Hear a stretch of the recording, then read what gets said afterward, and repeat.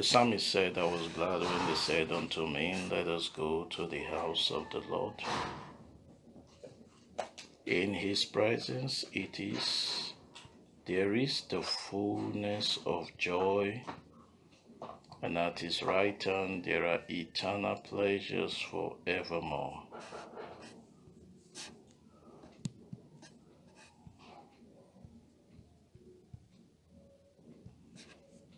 I want to welcome us to church this Sunday morning again.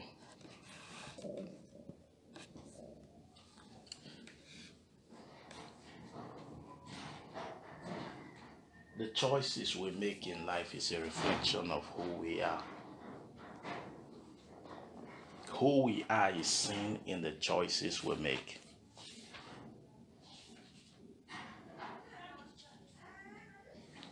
You know, sometimes in life,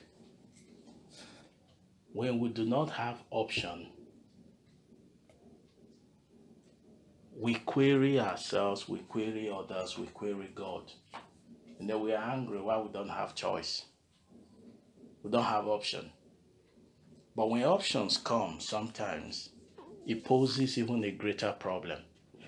For example, a sister finds a suitor, and then they go together and everything. Then another sister is having 3-4 suitors, all believers, confirmed believers. She finds herself in another kind of dilemma. As for being able, because at that point in time, her head is clouded. This morning, I want to speak on this sermon, Your Will, My Choice. We live in an age, we live in an era where God is gradually taking the back seat even in the lives of Christians. When we want to make choices, we want to make choice in marriage, in career, even in acquisition of property or where we live, we find it more and more difficult to find God in the front burner.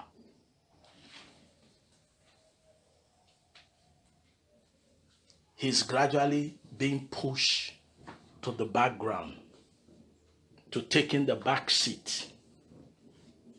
So after we have exhausted ourselves, when things don't go right, then we'll come back to him. Today from scriptures, I want to show us practical example that it pays to follow the path that God has created for us. The best choice you can make in life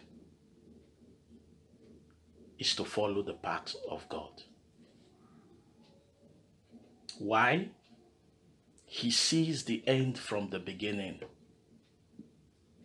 There are consequences from the choices we make.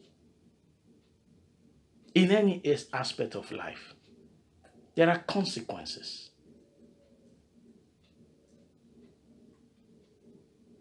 When we follow the path of God, we understand that the choices we make will not only end us here. There is life hereafter. Heaven is real and hellfire is also real. That we graduate to the lake of fire. Because the Bible tells us so. Our own limited opinion does not count where the Almighty speaks. Your will, my choice. God is speaking to us this morning. Those who are at a threshold right now. You are at a junction, a very critical junction in your life. And you need to make a choice. To quit or to stay. To stay or to quit. To buy or to refrain from buying. The choice you make without God will always come back to haunt you. The choices we make ignoring God will always come back to hurt us. It doesn't matter how foolish or how difficult God's path, God's will, God's pleasure, God's desire, God's instruction is for you. If we can follow it, we will rejoice in the end. So this morning we're going to look at scriptures, Old Testament, New Testament, and see what happens for those who made God's will their choice. His will, his choice, his decision, his instruction, his pleasure. When we make God's pleasure our choice, that means it's not about us. It's about him. Many times, sometimes, it is not the best choice we would have made, or rather the popular choice we would have made. But if we trust him and we go by his own route, the result will be that we will not only win, we will retain our eternal life. Scripture says, what does it profit a man, even if you gain the whole world and lose your own soul?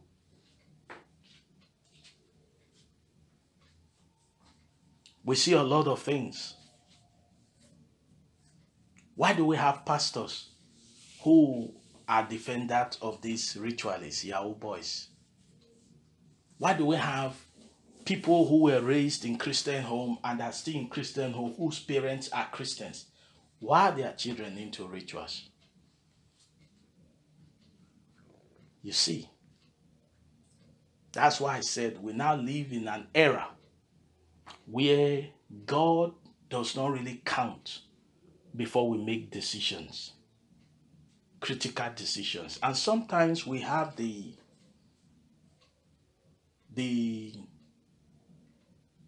foolishness, the foolish thinking, the foolish idea that we can appease him. The Bible says in Luke 1 verse 37, for with God nothing shall be impossible. Just a bonus. Look at Joseph. Look at Joseph. Look at Reuben. This is extra. Look at Joseph. Look at Reuben. You will understand that it pays to follow the path of God. Make God's will your choice. Reuben had the kind of opportunity Joseph had. Joseph had the kind of opportunity Reuben had. It was the opportunity to sexual intercourse. It was the opportunity to adultery. It was the opportunity to pleasure. It was the opportunity to satisfying sexual pleasure, sexual gratification. The choices they both made affected their lineage, their generations until today. We cannot be selfish in the choices we make. We must take a hard look to see into the future, the ramification, the impact of the choices we're going to make, we're about to make. But every time we pitch our tent with God, you don't even need to think. Because you know the result is going to be good. Are we saying that when we follow the path of God, it is easy? No. But sustainability is guaranteed. Stability in the end is guaranteed. Triumph in the end is guaranteed. Take note of the word that I keep using. In the end, the long run. Reuben was presented with the body of his father's concubine. He couldn't wait. That's the reason why we have ritualists in churches today. That's the reason why people join politics and then they give their bodies. The women. They can't wait. God is too slow by our definition. We're all going to die of hunger. The 4 lepers also they were faced with a hard choice. They didn't jeopardize anyone's life but themselves. Anyone's lives but themselves. And a miracle came out. Reuben had fun, satisfied himself, filled up his pleasure. These days it's difficult to distinguish between a Christian from an unbeliever. I was in a vehicle the other day and the driver was playing music. Beautiful worship songs. Gospel song. And before you know it switched over, I was irritated. And I asked him, who are you? He got the lesson of his life that day. Go find out those who are Christians. Check their song list. You will discover once they play one gospel song, they play 10 worldly songs that are even immoral to the unbelievers, that are abhorring to the unbelievers. The choices we'll make. Tell everyone who we are. When you find a Christian for something as simple as music, cannot make a choice between staying with gospel song that edifies the spirit and the soul, can't stay with it, but must play gospel, worldly, secular music that are even abhorring, nauseating to certain unbelievers, you have found somebody who is a double-faced Christian. And the Bible says in the book of James, a double-minded man is unstable in all his ways. That's not a blessing, that's a curse. That's a proclamation of harm, in case we don't know. The Bible is simply saying that if you become a two-faced Christian, who your life is difficult to find out where you stand, by even how you dress, how you talk, how you live, even as simple as the music you listen to. He has said that your future is also not guaranteed. Little things, they say, matter, and little thing matters. Reuben had his fun, had his feel, enjoyed it, perhaps maybe not once. Enjoyed his father's concubine. After all, he was the first son. The Bible says Jacob heard, but he did nothing about it.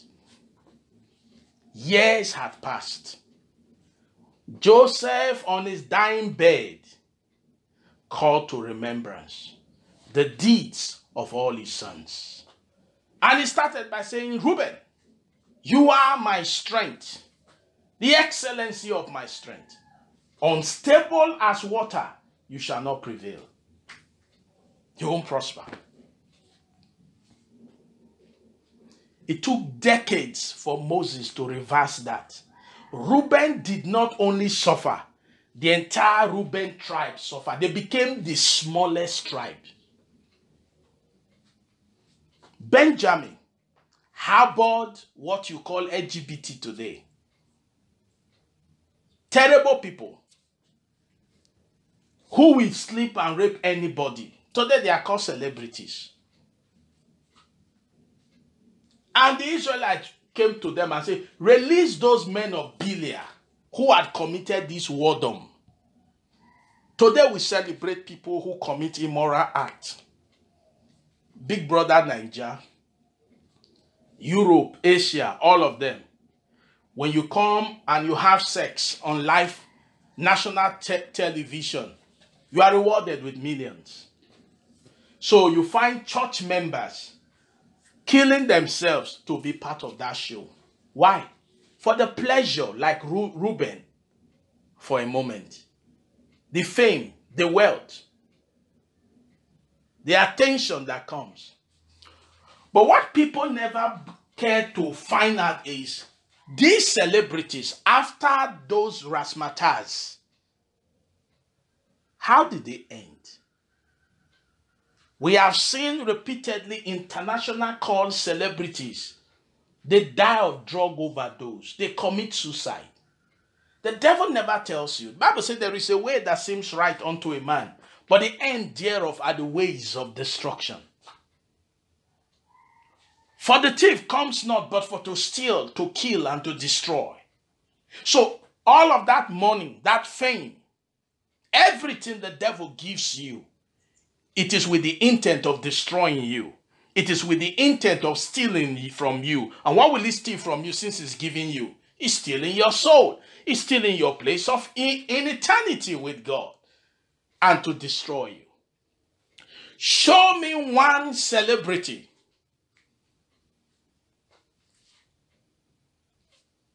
and tell me that that celebrity, most of them, not all of them, there are very few exceptions that don't have drug issues. They live high life. The moment you get into that circle, you lose yourself. People tell you where to go, they tell you what to do, and we are happy. Apparently, they are happy until the loneliness creeps in. 1 John 2, 15, 16 says, love not the world, neither the things that are in the world. For all that you see in the world is the lust of the eyes, the lust of the flesh, and the pride of life. All these things leads to destruction. Your will, my choice. Can we truly make God's will our choice? Can we suspend me, I, and myself and say, your will be done? Reuben didn't do that. And the entire tribe suffered. When it was a day for reckoning, the pronouncement was placed on him. So for those family members who think, well, it is that our sister that our eternity is in jeopardy, not me. I can collect the money from prostitution. It is that my sister, that my brother that is a ritualist. Well, I can use the money safely. You can't outsmart God. When the curse was placed on Reuben, Jacob in his widest imagination could never had imagined that the curse will extend to the lineage. It was Reuben who committed adultery, who had sex. But when Jacob pronounced the curse on Reuben, it affected his entire lineage. The tribe became so few. It took decades for Moses to rise up and say, the one who sinned, the soul that sinned should die. And that was what God did in Ezekiel 33. He said, no more. 18 and the 33, it was also repeated. No more. The fathers will not sin, and the teeth of the children will be set on the edge. Henceforth, it is the soul who sins that die. That completely dispelled their generational curses message. Way back in the Old Testament, it was addressed. That no, you won't transfer anymore. It stops with the person, with the committer. The one who commits it stops there. No, when they are propounding these generational curses, they don't refer you to those scriptures. Even in the Old Testament, God addressed it. They said no more. Benjamin was one of the favorite tribes, being the younger brother of Joseph. They said, release those men that has done this terrible thing against God. Amazingly, the tribe of Benjamin said no. That's the kind of society we live in today. Majority wins the vote, but majority, we need to add another clause to it. If majority wins the vote, does it mean majority was right? These days in election across the globe where they steal elections. They steal election and give you the highest vote. But you didn't really get the highest vote. So you see, the more we live, the more we need to redefine some of our definitions. Majority wins the vote. No, we should ask, was it the correct vote? Did majority really win? With election stealing, rigging in US, across the globe, Africa, Nigeria today, democracy is in danger. Somebody will be declared winner and then court will upturn. That means something was wrong.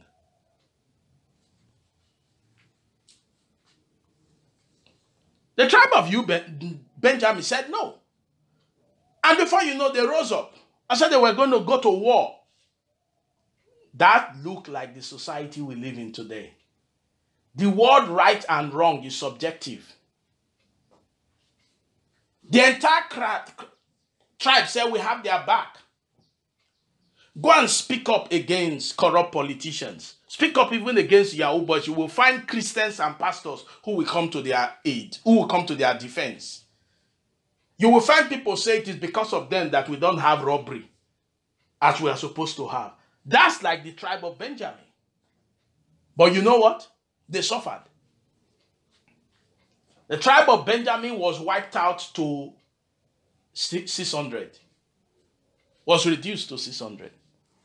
People who had thousands, tens of thousands, they were reduced to 600. There is a way that seems right unto a person, but the ends are the ways of destruction. Your will, my choice. We are looking for people. Heaven is looking for Christians today who can stand out. The lines between Christianity and worldliness is so blurred right now. It's so blurred. When a Christian stands out and you are giving a speech, a presentation, and the only people you attack are Christians, and that's it, we are having problems even amongst ourselves. The tribe of Benjamin said no, they were ready to go to war over people who committed incest, atrocity. They multiply raped a man's wife till she died. The entire tribe stood behind them. I said we are not bringing them out. What does that translate? They've done nothing wrong. Leave them alone. We are okay. How did the judgment come on Sodom and Gomorrah? It was something like this. The angels visited. And the people showed up. I said, bring those men. We are gay. We need to sleep with these men. Don't do that. Don't do that. They didn't know they were angels. That's how the judgment fell on Sodom and Gomorrah. But we have even Christians writing on behalf of gay, supporting them, contrary to what the Holy Bible says. Your will, my choice. In Genesis chapter 17, but the story actually started with Genesis 16.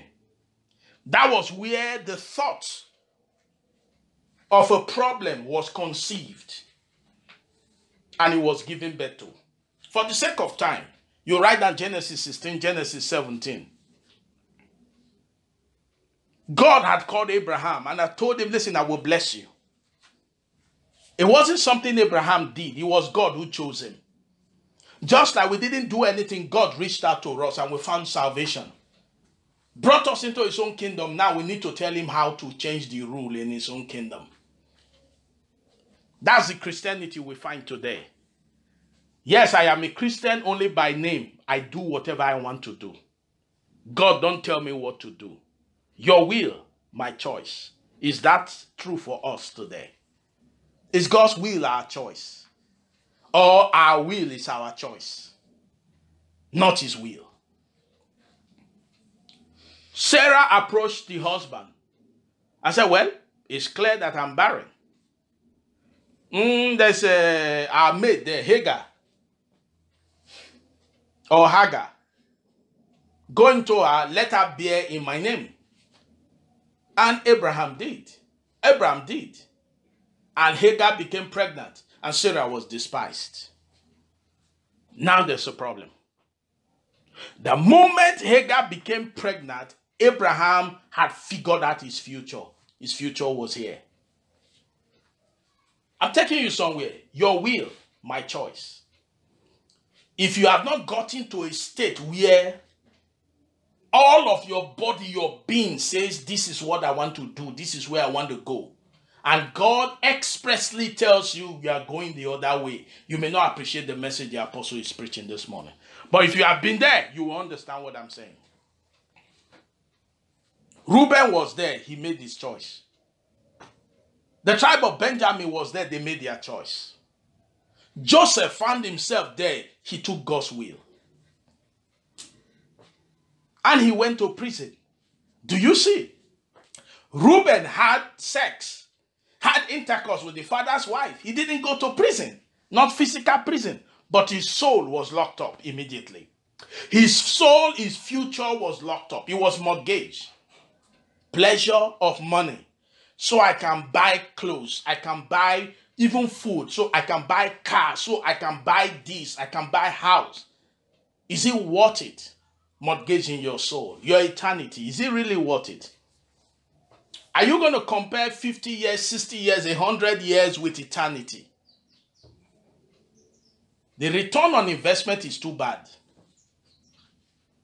Sometimes we need to think like business people. A businessman wants ROI, in return on investment. He wants to see it clearly.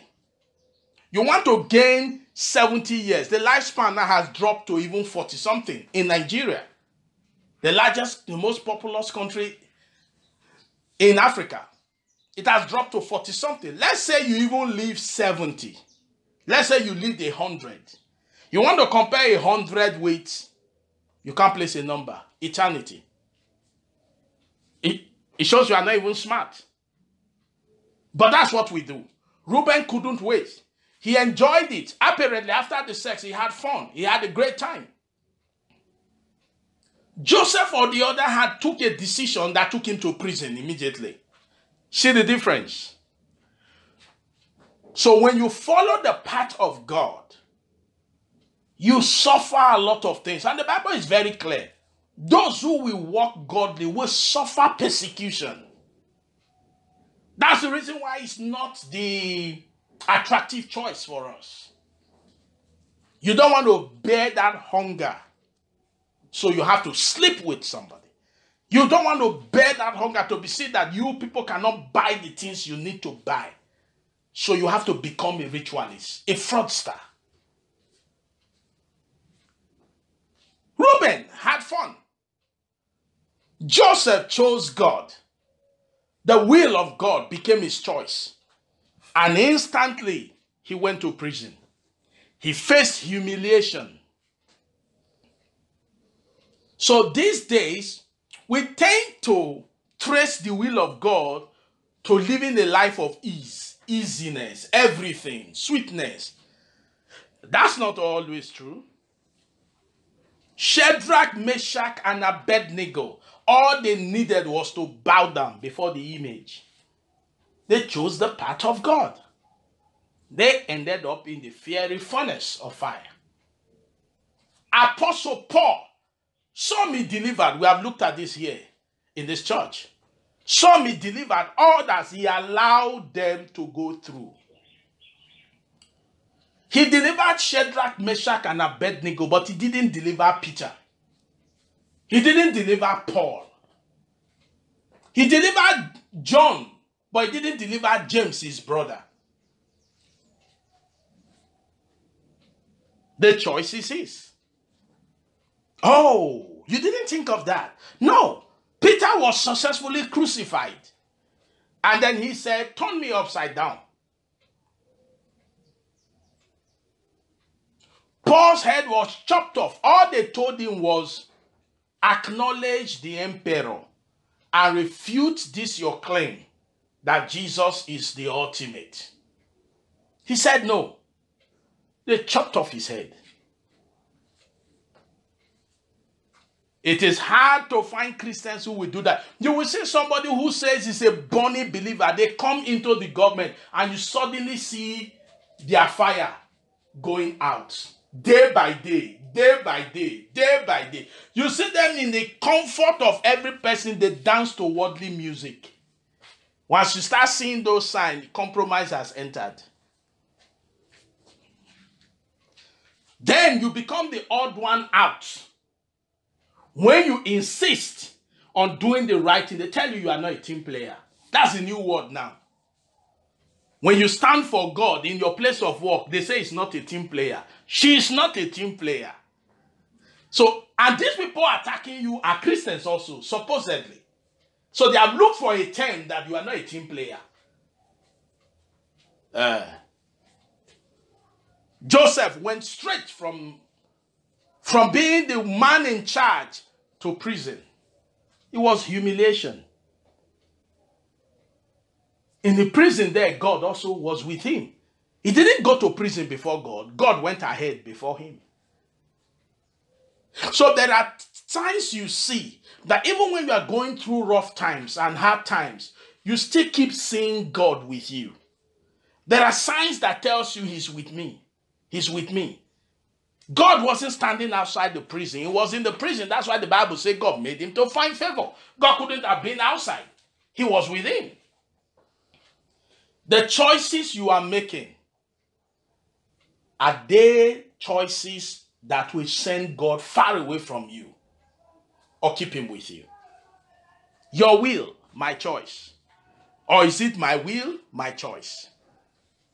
You see, in a country that is supposed to be called God's own country, you hear people protesting, those who are pro-abortionist. My body, my choice. Yeah, that's the slogan. It's my body. I can commit as many murders as I need to commit. It is my body. I can kill these innocent, unborn children as many times as I want to. It is my body. But if my mother has aborted me, had said my body, my choice, I wouldn't be here. That's why an American president said, the funny thing about those who are pro-abortionists is that they've all been born. They are already here. They've all been born. If while they were in their mother's womb, they were interviewed to say, okay, you are pro-abortionist. Well, unfortunately, we still don't need you. We need to kill you. Then they will protest. Everyone who is a proponent of abortion have already been born. That's what the president said. A wise man. He said that's the problem he has. They've all been born already.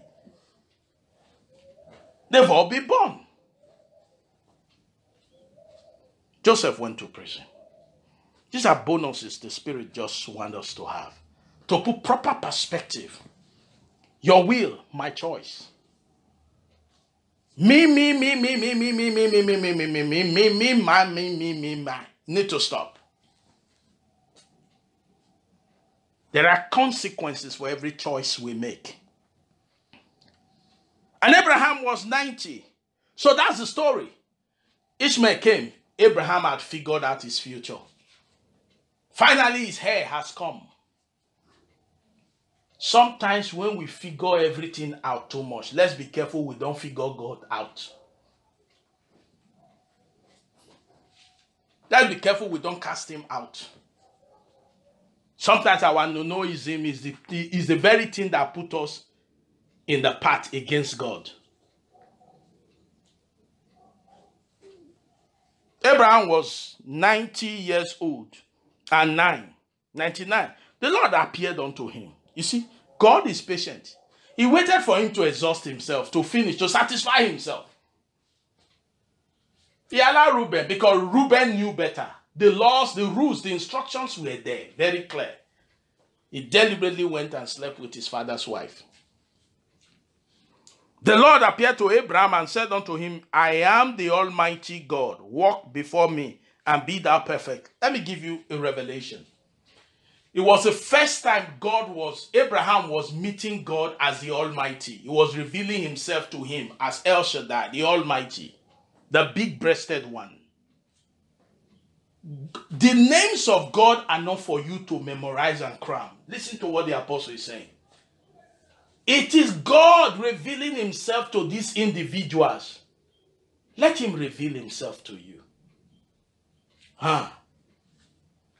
It's not for us to cram Jehovah Shammah, Jehovah this. All of those names you call, it was his revelation to an individual. Let him reveal himself to you. One thing I have discovered him to be in my case, he is my defender. He is my institutions have been shut down on my account. I have been in a place where all the natural physical disadvantages was to my side. And when he stepped in, he sent all of them out. So I know him as my defender. I don't need to look for a Jewish name. When he said this to me, he said, people don't understand. Christians don't understand that I want to reveal myself to them. They keep memorizing my revelation to Moses, to Abraham, to Isaac, and to Jacob. What about to James? That was why when he asked the disciples, who do men say I am? From the snap of the finger, they had answer. Who do you say I am? Now that is a great question. Maybe someday we'll have a sermon on that. Who is God to you? And don't tell me he is almighty. That was how he revealed himself to Abraham. Have you seen him like that? We are trying to rank zeros his relationship with other people. Instead of focusing on having a relationship with him, I know him to be my defender. That is why when I'm having a case in my place of work, in the office, in the community where I live, when I have a case, I know the other side will lose. Because he has revealed himself times without number to me as my defender. And that's the reason why I don't look for people to join my fight. I'm giving out the secret today. He has revealed himself to me as my defender. When I was weak and powerless and could not fight the army that was against me, he rose up and closed down an institution. And the people he used, I've not even met them. They don't know whether I exist. It took years later before I met one. And he said, oh, are you the one? So I know him to be my defender. In 2022, who is God to you? And he said to him, walk before me and be thou perfect. When messages come, let's know that it's the message. God is saying something to us. Messages are not for entertainment. That's why I get bothered when people are just shouting and just shouting. It's not fun. That is God telling you something. He said, I am the Almighty. Walk before me and be perfect. You see, Almighty, all-powerful. That means that thing you got through shortcut, I could have done it. That's what he's saying. It was a rebuke to Abraham. Walk before me and be perfect. Even at 90 and 9 years old, I can still do what I said I want to do. Oh, that's the message. Walk before me and be perfect. I am Almighty. Abraham was very happy. He was consoled that Sarah, the wife, had that wisdom not to frustrate his empire, but to key into his plan. To have an heir. Abraham was happy. Instantly, he has generated his future. He didn't waste time going into Hagar. As soon as Sarah said, Pian, he said, okay. Only God can imagine the talk exchange between Hagar and Abraham. It was sex, not fight. There was emotion. So he had told her, don't worry, your future is settled, you are giving me my hair. Why do you think Hagar now saw Sarah as despised? If a woman will not talk while having sex, the man will talk. Especially under that condition, he will make all the promises that he had made to Sarah, make it to Hagar.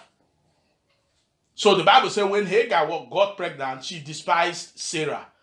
And Sarah dealt hard with her, and she fled. And God met her and said, return back and go and submit yourself. Abraham, don't create trouble. My will, your choice.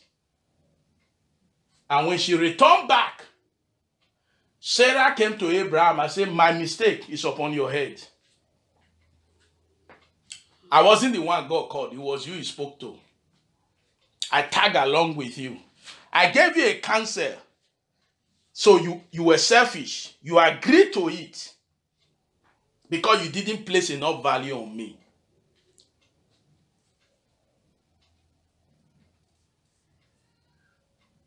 Instantly, Abraham responded by saying,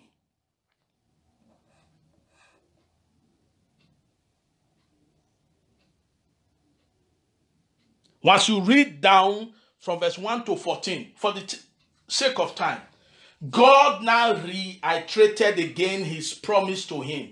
I'm establishing my covenant with you. And your seed, he kept using the word seed, one, singular, your seed, your seed, your seed, your seed. And Abraham said, oh, wonderful, it's true. I know who you are talking about. Oh, that Ishmael will be before you. And the Lord said, no, it's not Ishmael. What? It's not Ishmael. When I called you and I blessed you with you and your wife. So when I was blessing you and Sarah. How do you think, how did you not bring Hagar in and you thought that those who think they use prayer or fasting to change God's mind, they are stupid. You can't change the will of God. You can change your own outcome, not the will of God. Because the will of God gives one outcome. When you don't follow his path, you get your own outcome. It doesn't mean you change his will. You can't change his will. You can't change his will. And he said, I will establish my covenant between me and thee and all that stuff.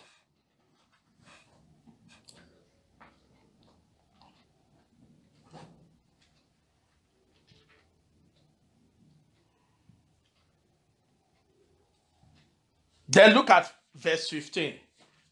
I just finished giving you from verse 1 to 14. Let's look at from verse 15 and see where the drama showed up. Verse 15, and God said unto Abraham, as for Sarai, do you see that? Because when I called you, when I spoke with you, you were a married man. Hagar was not your concubine. So I was talking to you and your wife, Sarah. But you invented something because Abraham was so happy it was Sarah who brought the thought. Men are men. And God said unto Abraham, as for Sarai, thy wife, Sarai means princess. Sarah means noble womanhood. So God had to change the name. So listen, princess. No, she's not a princess. She's a noble woman. She's going to carry her child. She's a woman. That's right there, God changed the name. Not princess, noble woman.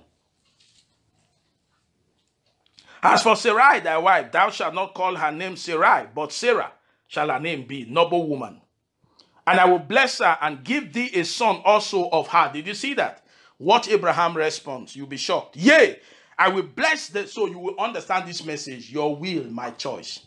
Abraham got to a point where he was conquered. Many of us are too strong. You have not gotten to that point where you are struggling with God as far the choice you want to make, the next decision you need to take, the next action you need to take. For those who are there, they will appreciate this message more. And I will bless her and give thee a son also of her. Did you see that? Yea, I will bless her. Somebody will say, why didn't God warn Abraham? Of course, God warned him from beginning. He said he was going to make him great. Abraham was already a married man, so God was speaking to Abraham and Sarai. I will bless her, and she shall be a mother of nations. Kings of people shall be of her. Then Abraham fell upon his face and laughed, and said in his heart, shall a child be born unto him that is 100 years old, and shall Sarah that is 90 years old bear? So you see, Abraham, like I said, immediately Hagar took in, Abraham had figured out his future. He had his plan set. May God upset your plan. Amen. If you have never had your plan upset by God, you are on the wrong path, most likely. There is no human on earth that will walk with God whose plans will not be upset by the Almighty. Because many times we run along without calling him. Many times we run along, we don't tag him.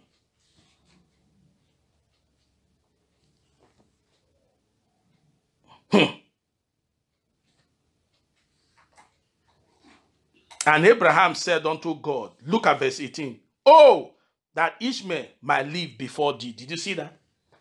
God just told him that your wife will give birth. Abraham is now negotiating that his mistake be made a miracle. Not all mistake become miracle, please. Particularly the mistake that is trying to upset the miracle. It doesn't become a miracle. Why was Abraham doing that? Abraham has spoken to Hagar. Abraham has given his future to Ishmael. So when God spoke and said, that's not the direction I'm following, Abraham became an advocate. Abraham became solicitor general. Abraham became an attorney general. Abraham was now advocating on behalf of Ishmael. In the first place, you created Ishmael. Many of us, all of us at some point in time have created an Ishmael. The Ishmael in the form of one decision we made. One action we took without following God's word. Now the result has come. We are trying to lobby God to accept it.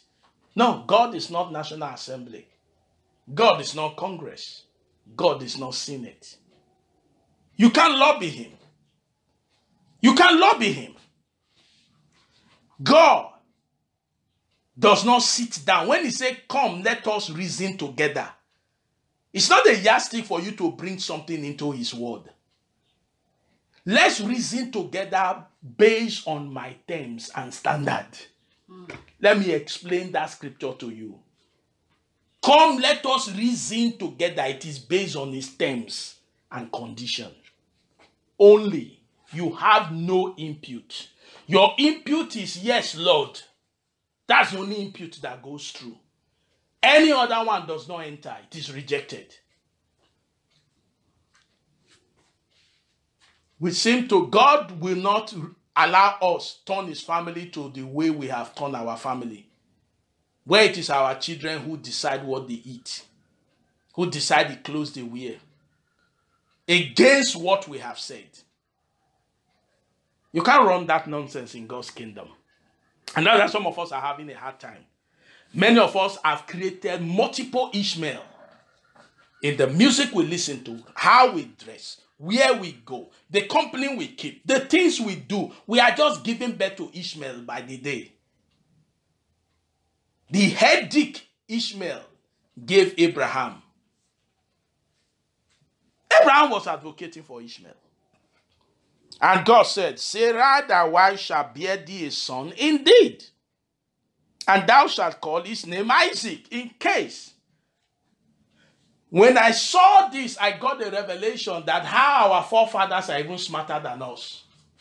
You know, the name they give to children in those days has to do with something. The name Isaac was not a divine name per se. It was a rebuke to Abraham. So when you call your native name, somebody remembers story or something that happened. That's what God did to Abraham. That's what he did to Hagar. The affliction that Hagar was going through, he said, call his name Ishmael, affliction.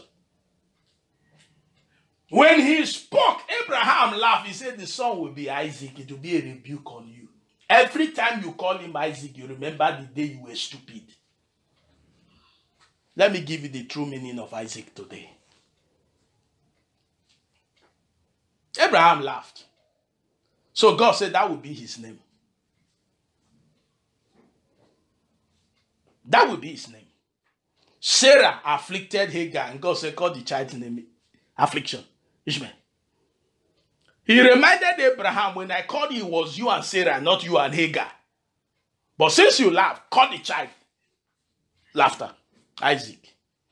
So every time you call him, you remember the day you were stupid. So Abraham didn't make the mistake twice. So you don't run away from your past mistake. You don't ignore your past mistake. Carry it before you so you won't repeat it.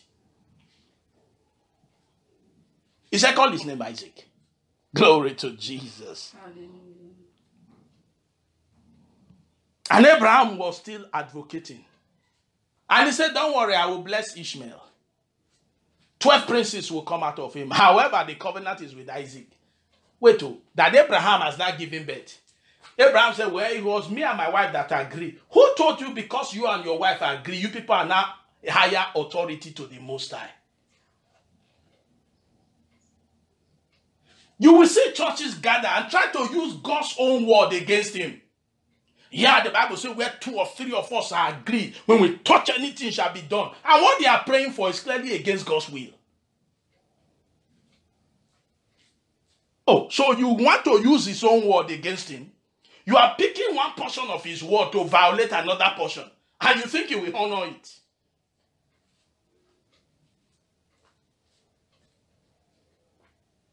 No, don't worry. With the money, submit it to God. Use it to do philanthropic work. Go and bless houses. Bless servant of God with the ritual money. The ones who God wants to help to say don't take, he will tell them not to take. The ones he will also tell use the money is free of charge.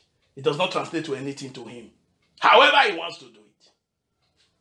But if he comes and says don't take and you take, then you are a partaker.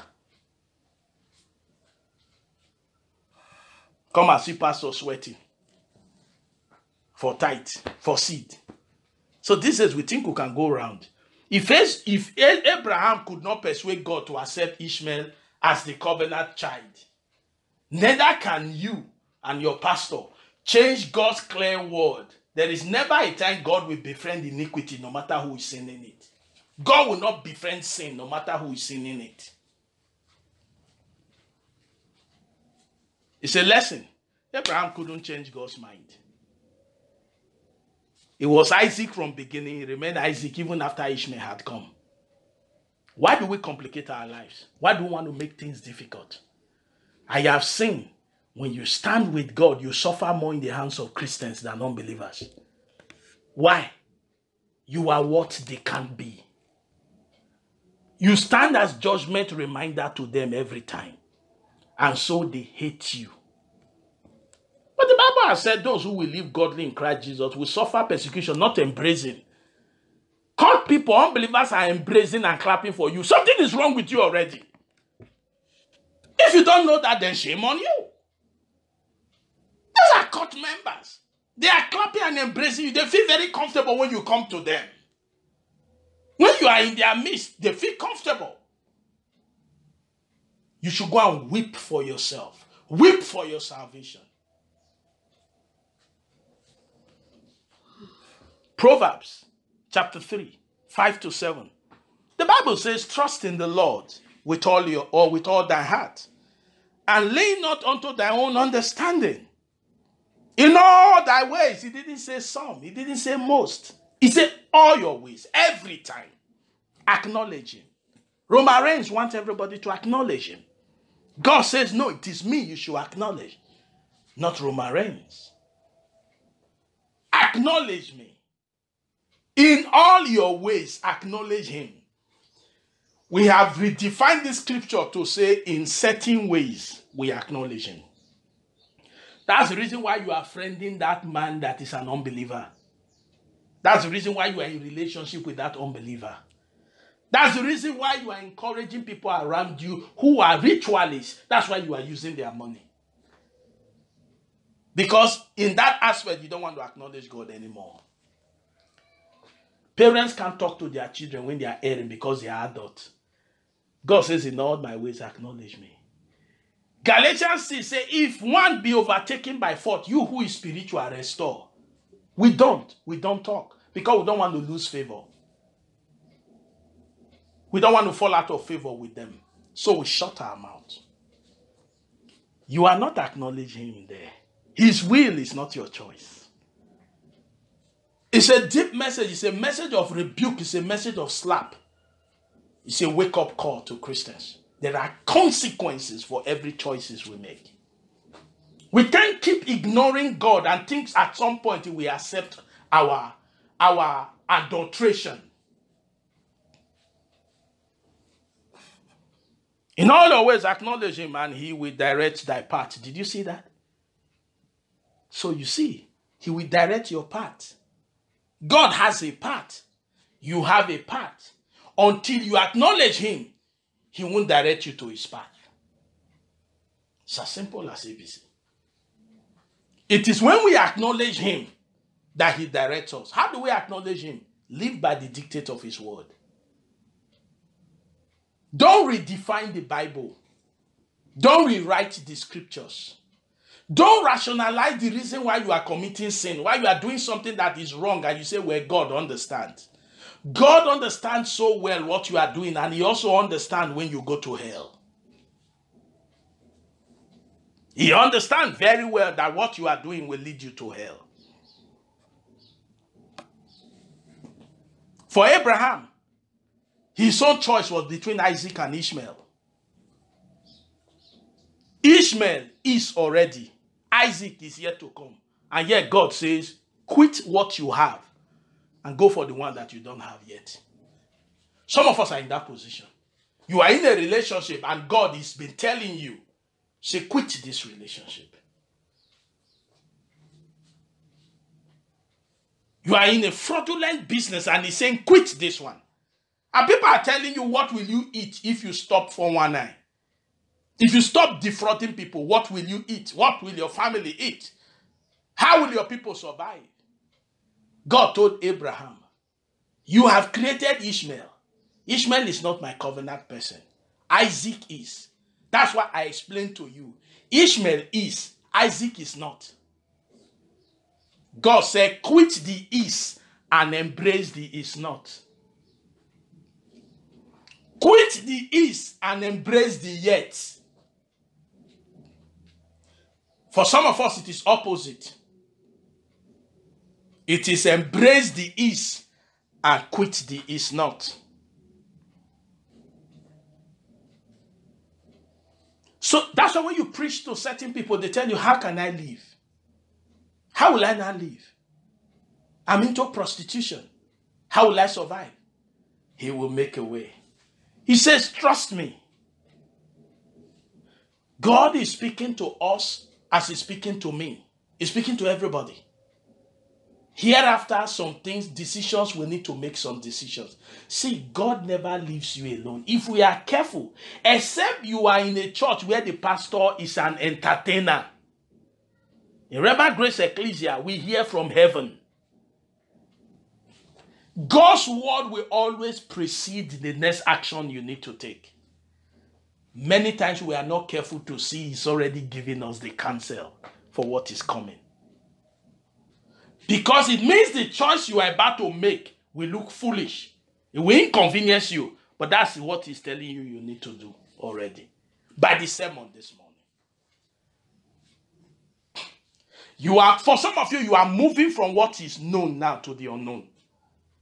You might be moving from what is already established to what you see that it doesn't even have future. You think it doesn't have future. Look at Potiphar's wife establishment. If you don't embrace her, you are facing an uncertain future. And the closest one was prison.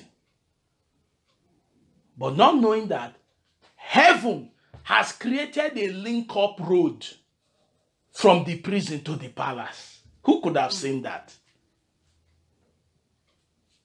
Who could have seen that? As believers, men who walked with God didn't need anybody to second guess them, to confirm what God has said. It's an insult to him. Has God spoken to you? Has he shown you from his word? Has the Spirit put it in your heart and you need somebody to confirm? To confirm God. So that person is higher than him. Abraham, Moses, these key people never asked for confirmation. Would you trust God enough? Trust in the Lord with all your heart, not some. Not some, all of it. People who experienced the power and the provision of God had to make decisions that made them look stupid. Elijah just finished speaking. And he said, God, how far? What next? He said, go to the brook. Brook? I should live where human beings are and go to the brook. He said, they have commanded the ravens to feed you. Raven's bird. Raven is a very shy bird. How can raven bring food to me? But that's what happened. Elijah watched that brook dried up. The water dried up. You can't predict God's miracle. Why didn't God keep that water perpetual? Why didn't God make Elijah speak to this brook that is dried up now, let it be filled? No. Why? Because God had in mind to take him to another level. And this time around, he was a poor woman, the widow at Zarephath. Why do we think it is rich people that can bless us? That's the way the world thinks. Go and read scripture. God has used people who have little or nothing to transform the lives of his servants. Huh? Why? Because God sees them as qualified for blessing. They thought they are blessing you. No, God wants to bless you through them. If he uses a rich man, he says, I bless you. So most time he doesn't use the rich people. He uses people he can bless because they blessed you. Glory to Jesus. My will, your will, my choice. Or is it my will, my choice? How do you live today? Is it your will, your choice? Or you want it to be his will, your choice? Cool down for Jesus. The promise he made, he has not forgotten. Why are we getting worked up? Why do we sometimes think that, oh man, this is over? That was what drove Abraham into Hagar. Because tomorrow somebody will drop a cancel that will resonate with you. So you don't create your own Ishmael that you will regret later.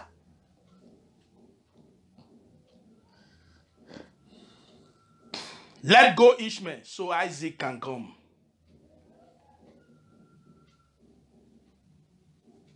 Let go Ishmael so Isaac can come. As long as Abraham was holding to Ishmael, how will Isaac come?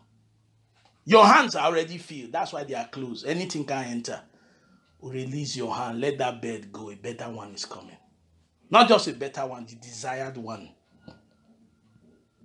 Do not cast God aside while figuring it out. That's your big future. Finally, Abraham learned the lesson. How did I know? Genesis 25, verse 5 and 6. Look at it. Genesis 25, quickly, 5 and 6. Time has gone far. Genesis 25, 5 and 6.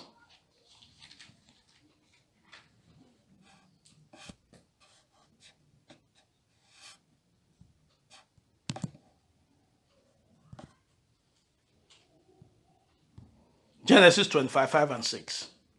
And Abraham gave all that he had unto Isaac. Finally, he got God's memo.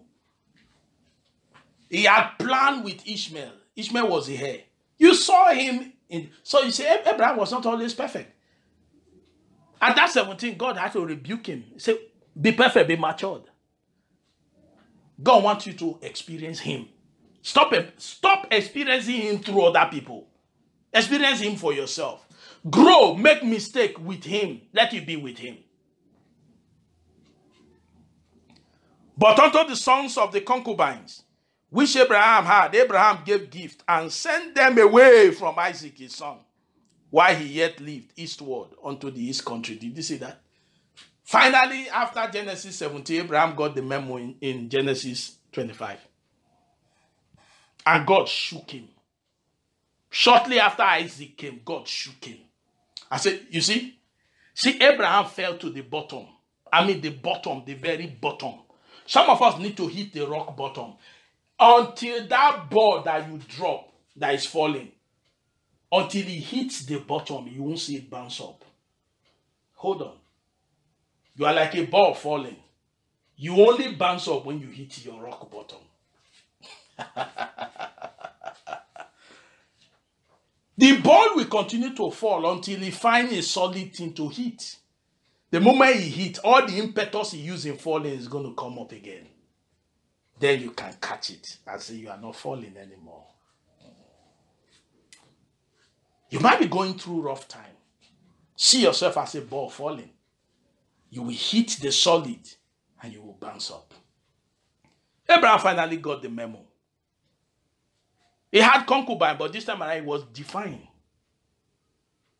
He knew they had no business being the covenant people. He sent them away, gave all that he had to Isaac, not Ishmael. So in Genesis 25, he got the memo. Do you know even God tested himself? Jesus Christ faced the same thing, the same hard choice. In Matthew's Gospel, as we close, verse 26 and 39. And he went a little further. Matthew's Gospel 26, verse 39. And he went a little further and fell on his face. Have you ever fallen? Have you ever fallen? And prayed, saying, "Oh, my Father." Jesus was entreating his Father. This is Jesus, the Son of God, God who became flesh. He was entreating. For those of us mugus who think your stupid fasting can change God's will, Jesus fell on his face and said, "Oh, my Father, if it be possible, let this cup pass from me. Nevertheless, not as I will, but as thou wilt." That is the cross of the sermon. See Jesus, see choice. Wait, before he became man, there was an agreement, right? He was to come and die. But now being in flesh for the first time, and the things he's seeing, what the Spirit now opened his eyes to see was going to go through, he was trying to renegotiate. I love my Father. People will hate you for all they can. It's their business. Integrity matters a lot as a Christian. Integrity is your self-preservation. Many Christians, we don't have it. So to cover yourself that you are back into government, you have to sleep with people. And you deliberately did it and told yourself that later you ask God for forgiveness. God is not a man. You can't fool him. You are using money from rituals, from Yahoo people to build a church building. And you say you are doing the work of God. My goodness. He's not a man. You can't fool him. Paul looked at Simon. He said, Peter, he said, thy money perish with you. So everything you put that money will perish. Are you helping God? If he called you, let him do his work. I will build my church. That's what he said. If he can build the spiritual one, he can build the physical one much faster. It is lack of trust. That's the reason why we cut corners to build buildings. We are not even building souls. We are building buildings. Now he called me, may build church if you want to build them. I won't show my integrity. I won't show my name. I won't beg anybody. I won't lobby anybody to contribute to his work. Let him do his work. Just like, how do I teach? How do I preach every Sunday? I don't know. He speaks through me. So he will build the church through himself, by himself. Glory to Jesus. Nevertheless, not as I will, but thy will be done. Even Jesus was faced with what you are. That's why the Bible says we do not have a high priest that cannot be touched with the feelings of our infirmities. He now had a choice. Wait. But Luke 1:37 says, for with God all things are possible. So when he said if it be possible, he knew it was possible. But God will not, because that will make him a fraudster. He will have no integrity. If you have reached an agreement with people, stand by it. Stand by it. If God didn't change his mind, didn't allow his son himself to change his will, then you thought because you are fasting and praying, how dumb can we be? You want to use one part of his word to violate another part? That is stupidity in its altitude. You want to use a portion of the scripture to violate another portion. And you expect the same God who gave both scriptures to honor it. Let's rise up for now of it. Your will, my choice. Abraham faced it.